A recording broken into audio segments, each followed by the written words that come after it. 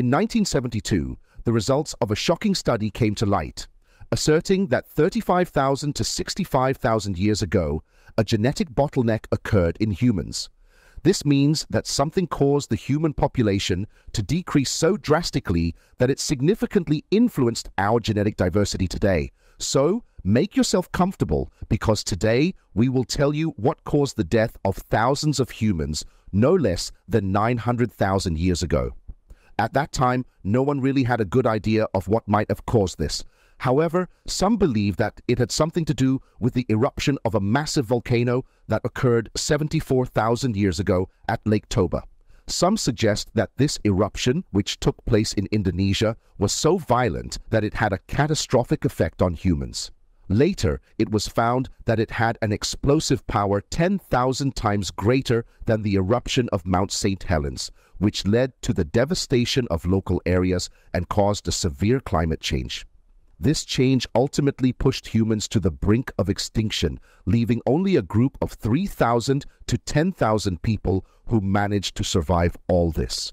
The hypothesis remained strong for a long time and was the predominant belief about what caused our decline in genetic diversity. However, in recent years, there has been a growing consensus that the Lake Toba eruption did not have a profound impact on humanity. The main argument is that while some populations were affected, the groups that should have been most affected were those living near the volcano itself. On the other hand, this eruption was also more recent. Models show that its climate impacts were likely not as drastic as originally thought. Likewise, this hypothesis does not align well with the idea of a population decline. This almost debunked the notion of a bottleneck, and some actually believe it did not happen at all. The 1970s were far from perfect and have also been considered ancient by current standards. However, the popularity of the catastrophe idea revolving around the human bottleneck theory persisted until late 2023, when a much more advanced study conducted by some anthropologists found a severe evolutionary bottleneck that occurred more than 300,000 years ago. A much worse death? The population affected by the eruption was not necessarily composed of modern humans, as we had yet to evolve. Rather, it involved an ancestral line of ancient humans.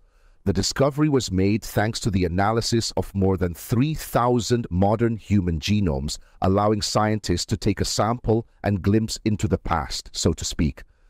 How close were humans to dying out? Subsequently, it was revealed that this great mortality event left a surviving population so low that it almost reached extinction. To put this impressive situation into perspective, it would be like a meteorite hitting the Earth today and wiping out approximately 7.9 billion people, leaving less than 20% of the world's population. Our ancestors would have been considered an endangered species due to all the mortality unleashed.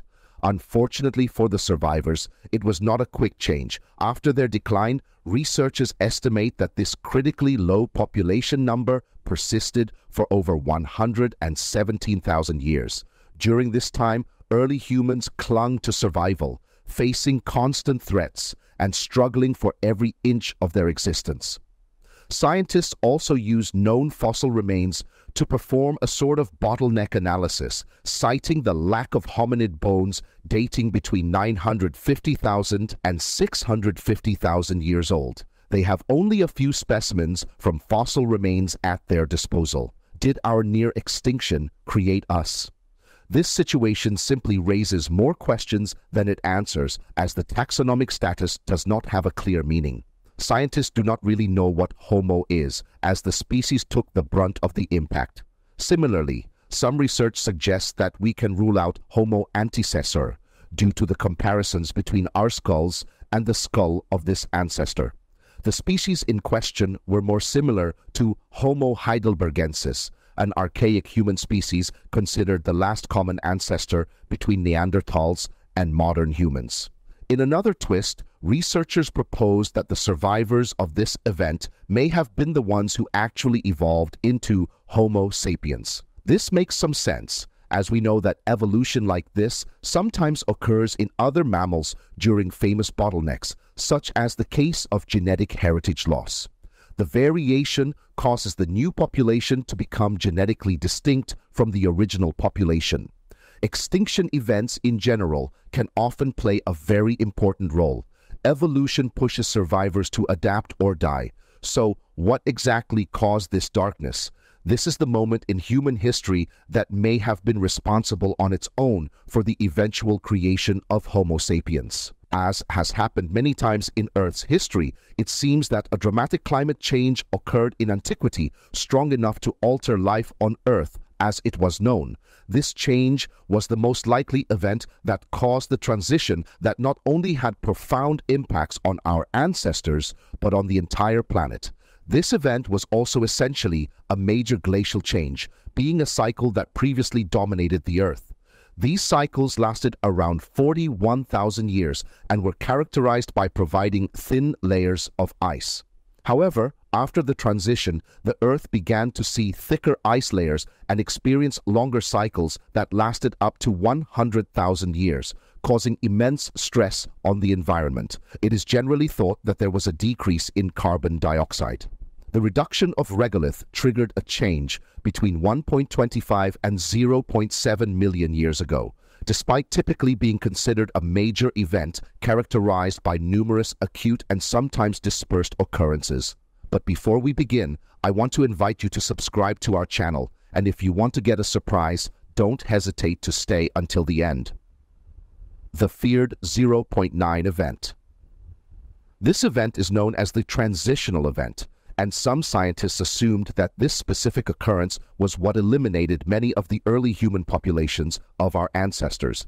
As it was the coldest point during the entire transition, drier conditions were seen even in hot places like Africa and Eurasia.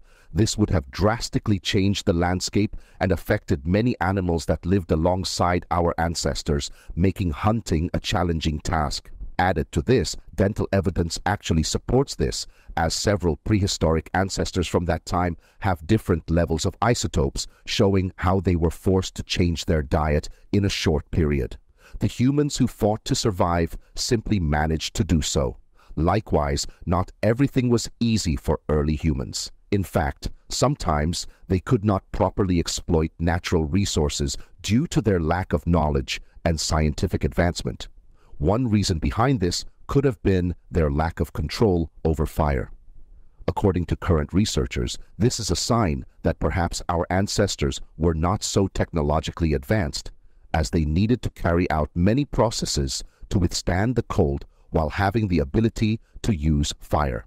This lack of knowledge to harness fire is also an early belief about why humans suffered for so long, as survivors were only able to recover after fire became widespread.